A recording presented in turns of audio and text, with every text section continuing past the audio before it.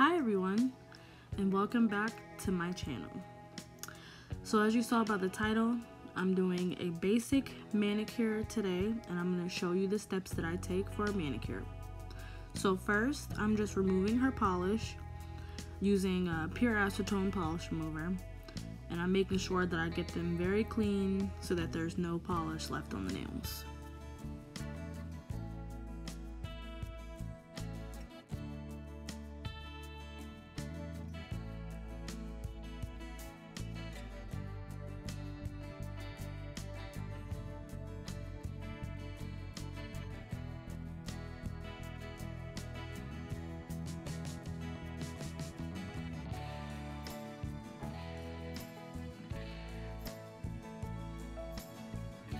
So now here I'm going in with my nail file.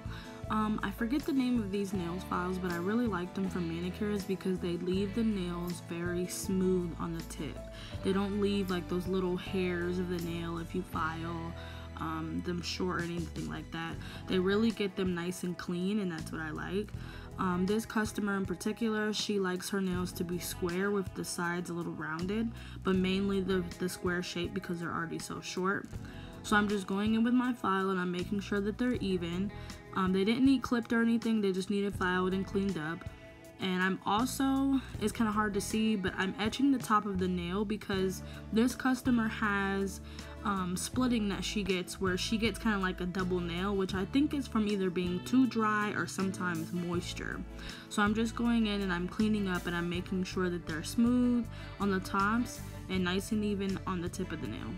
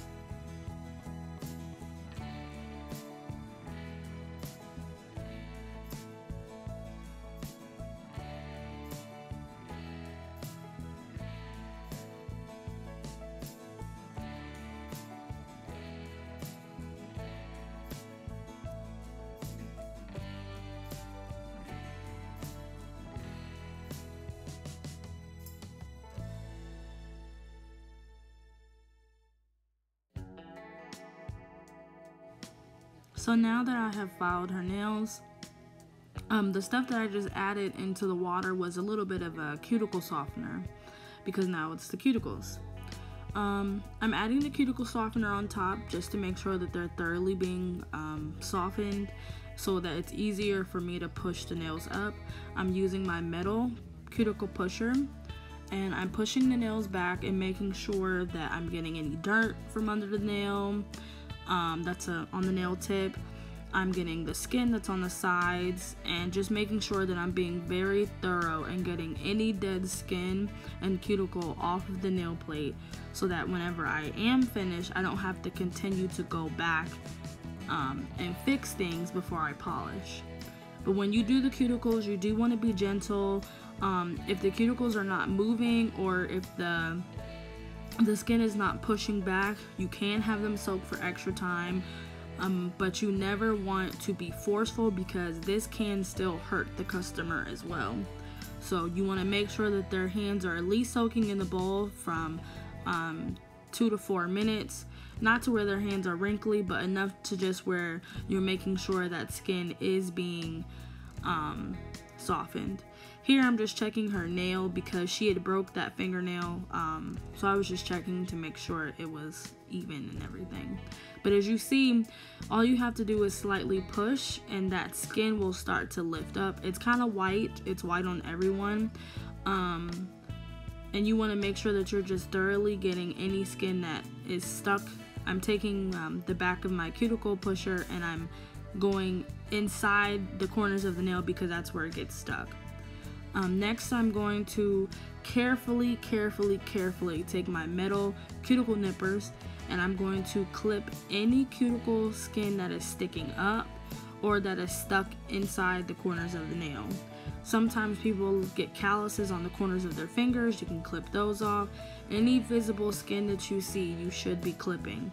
You never want to dig, you never want to over clip. You only want to clip what you can see. More than likely, when you go to buff the nails, the cuticle will just come right off. I do not dig into my customers' nails. I do not forcefully clean their cuticles. I only get what is visible because you do not want to cut anyone, or you don't want to damage someone's fingernail, or like I said, cut them because you're being too forceful or you're trying to overdo it.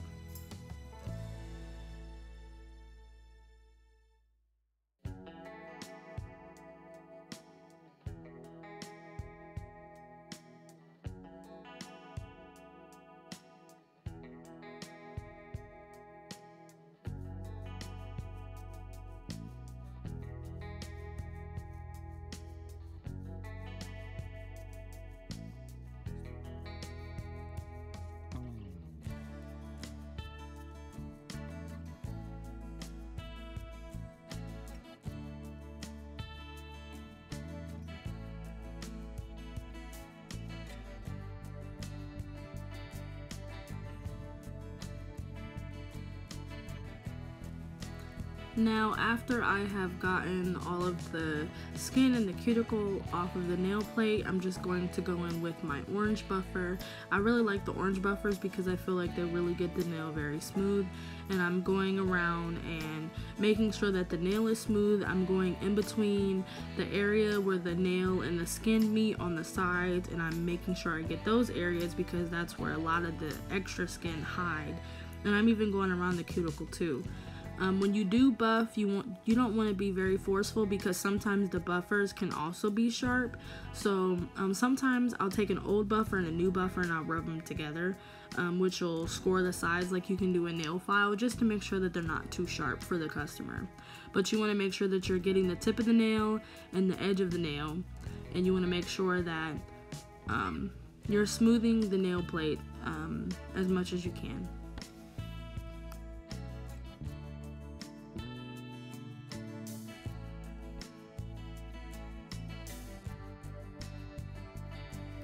After I have smoothed and buffed the nails, I'm just going in with a little cuticle oil and I'm moisturizing and rubbing that into the nail plate because a lot of the products can dry the nails out, so I want to make sure that those nails are being hydrated as well. Once I finish both hands, I'm going in for a hand massage. When it comes to the nails and the hands, I really like using oil, only because oil seeps into every crack and every crevice of the nails.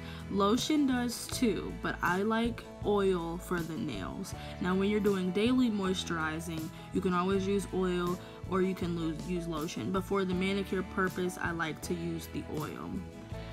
Once I am done giving my hand massage, a hand massage, in my own opinion, should take about 5 minutes because a manicure should really only take about 20 minutes.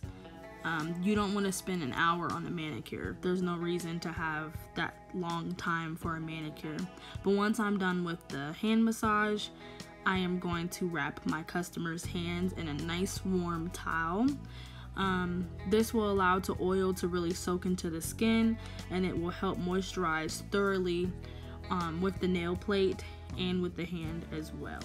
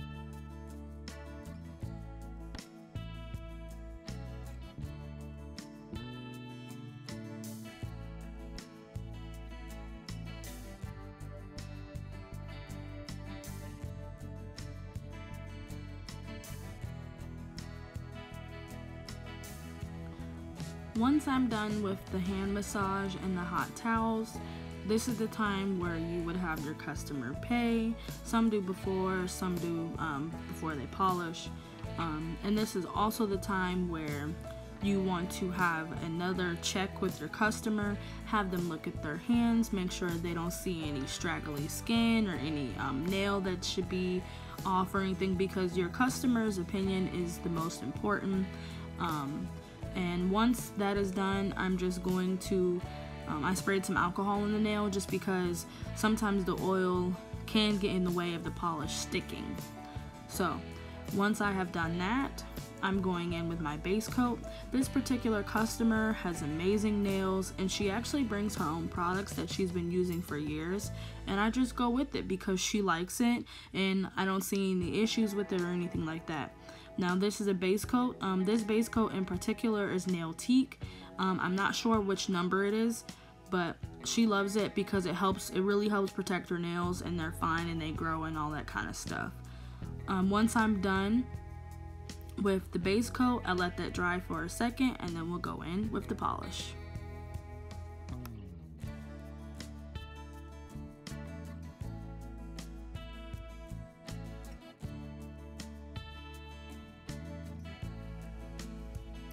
Once the base coat has dried, I'm going in with the color that she liked.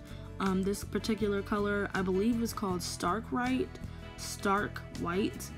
or White or something. It's a pretty bright white color, and it's by China Glaze. The colors is kind of weird because in some spots it dried really quick. If you're not familiar with China Glaze dries very fast. So when I do the base layer, well, the first layer of the nail, I always just do a very thin coat, and it also depends on the polish as well. I got a little color on her finger, so I just went in with my dotting tool and cleaned it up. But yeah, when you're doing a manicure, your first layer should be kind of thin. You never want to do a very thick layer because you want to make sure that the layers are drying in between. Once I'm done with that, I'm going to let the nails dry, and then I'm going to go in with my second layer of polish, and then you'll notice that the second layer is always a lot better, and it kind of fills in the spaces that weren't filled in before.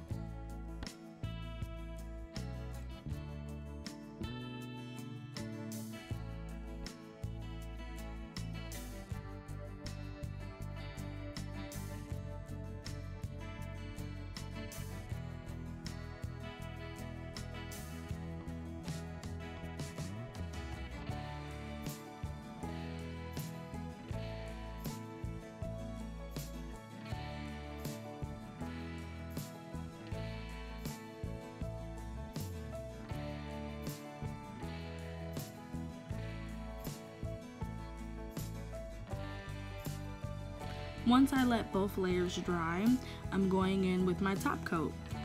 This particular top coat was by Sachet Vite. It's a gel-like top coat, and it also promotes extended wear. I really like the top coat. She brought it, so I used it. You'll notice when you apply the top coat tends to fill in spaces that are not completely filled in. It slightly will change the color of the polish because it's kind of like a filler. But once the top coat is on, my customer's gonna sit for about 15 minutes and her nails will be completely dry.